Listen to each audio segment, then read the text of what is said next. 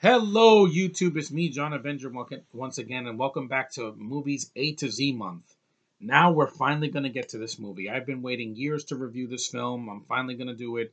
The first one of two films starring Bruce Willis, Matthew Perry, Amanda Peet, Natasha Henstridge, and the late Michael Clark Duncan from the year 2000, 20 years ago. The whole 9 yards.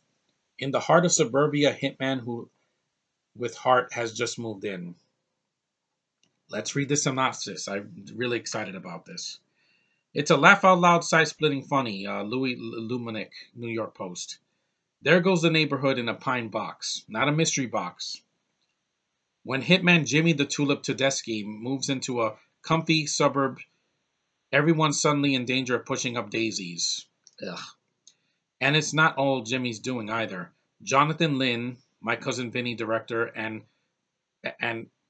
top cast, yes, definitely packs heat in this manic comedy about life, love, and plenty of ammo. Bruce Willis is Jimmy, whose arrival sparks a chain of reaction in which just about everybody wants to clip somebody else. Matthew Perry plays a hapless dentist who finds a way to get on the Tulip's good and bad sides. Rosanna Arquette, Michael Clark Duncan, Natasha Henstridge, Amanda Peet, and Kevin Pollak, he's also in the sequel as another character, add to the wacky and whacked fun of a laugh riot, Larry King. This is a good movie, man. I really like this film. I don't know why the critics gave it a 48% on Rotten Tomatoes. This is hilarious compared to a lot of the comedies I've seen, especially crime comedies. I will take this any day over The Gentleman. Yeah, come at me with your comments saying, "Oh, that movie was a classic. You don't know what you're talking about." I'm like, it's a bunch of profanities in the first 5 minutes, and I didn't laugh. And it's the same tired racist jokes I've heard before.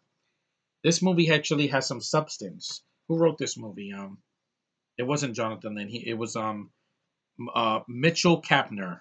Yeah, he wrote the movie. He did a good job with it. Some people say it feels like a sitcom, but a sitcom if it was on HBO. That's not like Friends, because there are things in this movie that, oh my God, you be warned. This video is going to have some noises, if you will.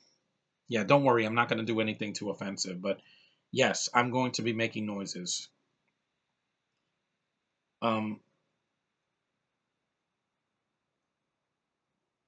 And yeah, there's a thing in this movie that Sophie, Rosanna Arquette, who does this really silly but kind of sexy French Canadian accent.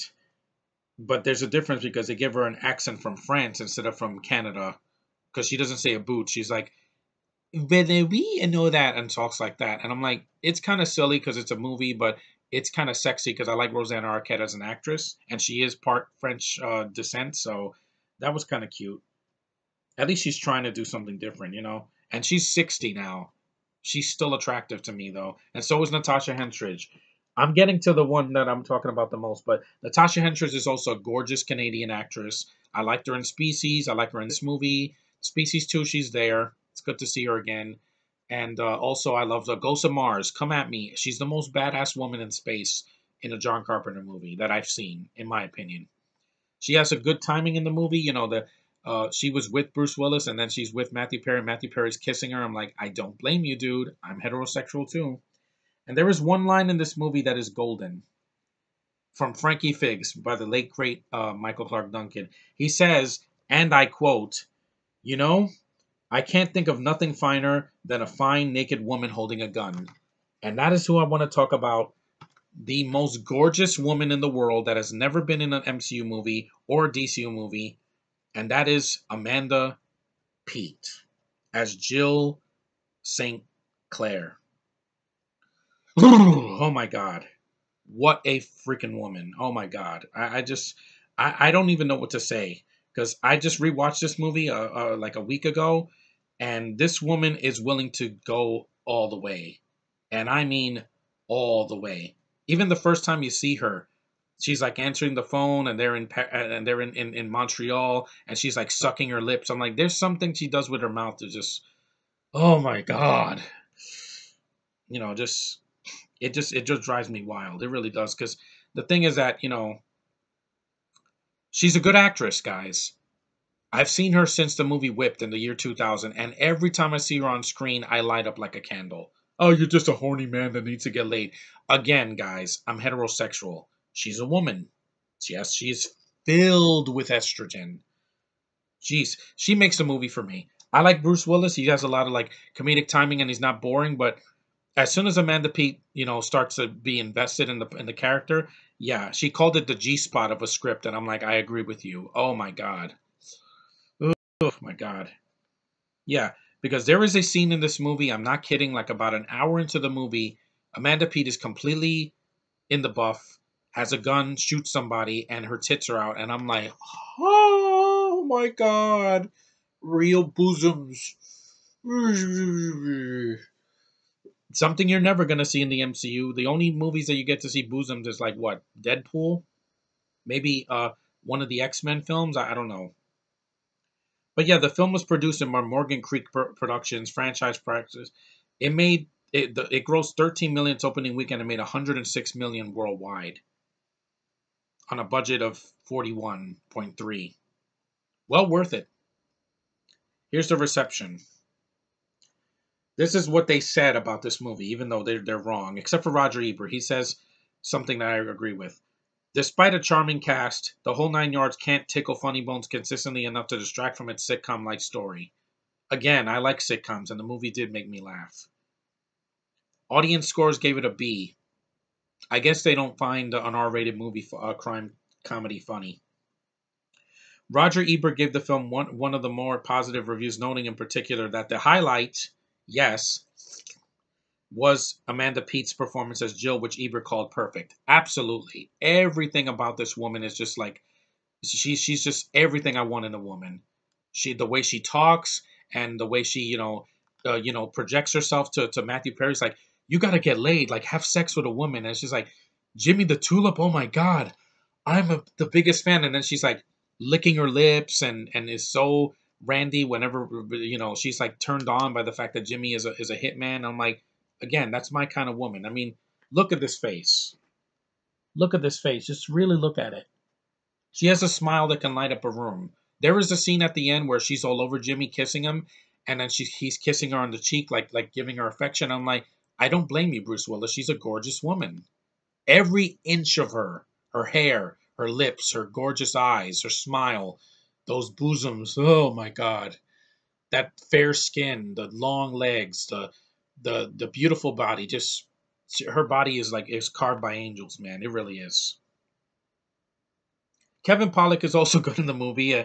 He's barely a guy in the film. He kind of dies at the end, and so does oh, spoiler alert, yeah, he dies, and so does Michael Clark Duncan. But I do miss him. I miss his deep voice, and he's a good actor, and he really brings a lot to the film. There's a lot of what's funny about the movie is the reactions on these actors' faces. It's just golden. Like when Matthew Perry is like scared out of his mind, or when this guy when Harlan Williams sees Amanda Peet, and he's like, "Yeah, exactly. This is going to make your eyes bulge out of your eye sockets, especially if you're a heterosexual man." Because yes, I was just like baffled that she went for it. And yeah, the movie's 99 minutes long. It's very short. It goes by quick. It made me laugh, and Amanda Peet is the most gorgeous thing I've ever seen. Why she hasn't been in the MCU is beyond me. I don't understand it. She's 48. She's still hot to trot. The guy from Game of Thrones is a lucky man because she is everything. She's the whole package. Beautiful, talented, very charming, has a lot of screen presence, whether she has clothes on or not. I mean, everything she does in the movie, I'm like, oh my God. She's like Rebecca Ferguson is to me now. That's the kind of woman I want to be around.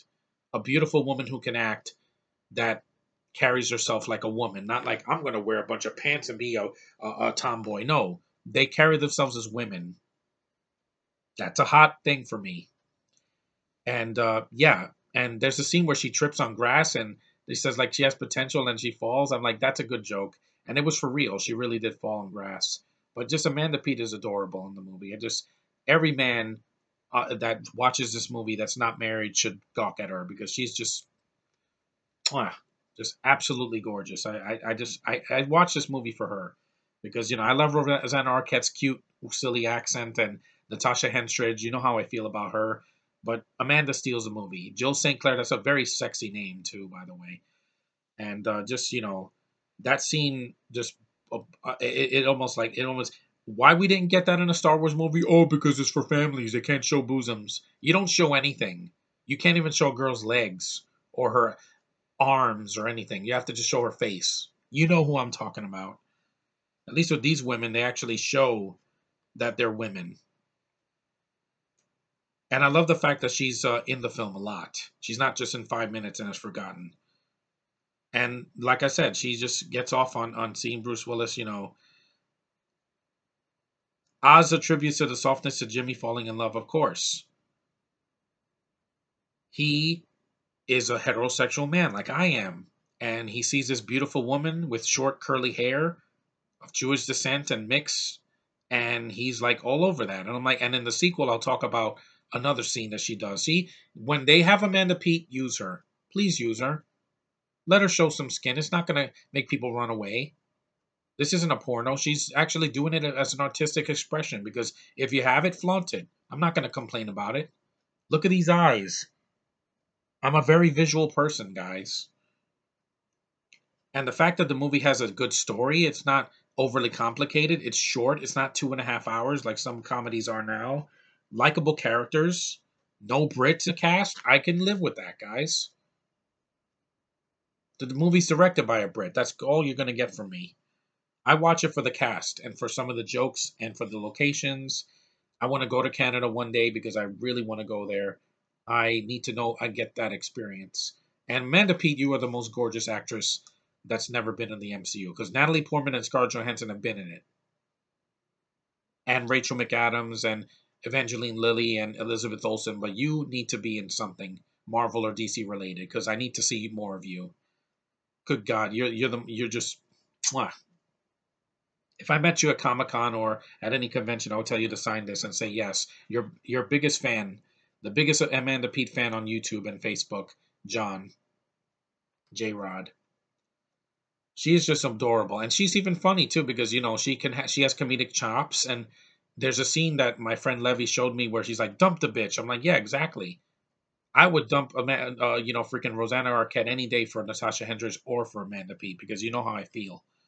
And Warner Brothers did this movie, so it's not going to be on Disney Plus. You're not going to see bosoms on Disney Plus. But hey, that's good enough for me. And there's not too much profanities. There's a few of them, but it's not overly violent and has too much profanities. And like I said, it still holds up. If you have not seen this movie, watch it for her because she is going to blow your mind. She blew my mind.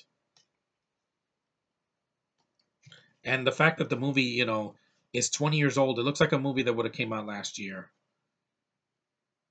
And the thing is, I love the fact that Amanda Peet can show so many different like expressions on her face, and the way she licks her lips and sucks on her thumb on her fingers. I'm like, there's just something about that that just does it for me, guys. Oh, this is just an Amanda Peet video gushing about her. I'm like, yes, guys, it is. She's in the movie. She plays an intricate role in the film, and it's not forced in there. There's no feminism. It's just her. I want to be a hitman like Virginia Tulip, and I want to, bang his brains out. Again, they do that in the sequel. And Amanda Peet deserves more. I love her in this movie. It's a film that works for me. It's short, sweet, great cast, and if you haven't seen it, watch it. It is worth it. This is Bruce Willis when he wasn't a zombie and everything he does now, and had hair and cared about his performance, and has a beautiful woman all over him. Did we see that in Glass? No, of course not, because the women there, like a third of them, are like foreign or just don't interest me. But anyway, this movie's good. I finally got to review it, and there are flaws. Like I said, some of the characters are underused. Like Harlan Williams is only about 2 scenes. Kevin Pollak could have been in it a little bit more. Who else is in the cast? I know there were others that were like barely in the film. Stephanie Biddle as a jazz singer, and that's about it. Yeah, it's not a very big cast, but it works for what they did. It worked for me, and I'm one of the only people on YouTube that doesn't hate the sequel as well because Amanda Peet again brings her A game as well. I watch these movies because of her. Yeah, it's not male chauvinism, guys. It's the fact that I'm a man and I know what I like.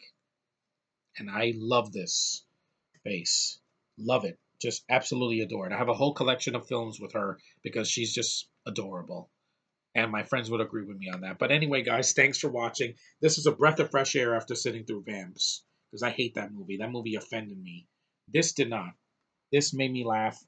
And Amanda Peet is the most gorgeous creature in the world.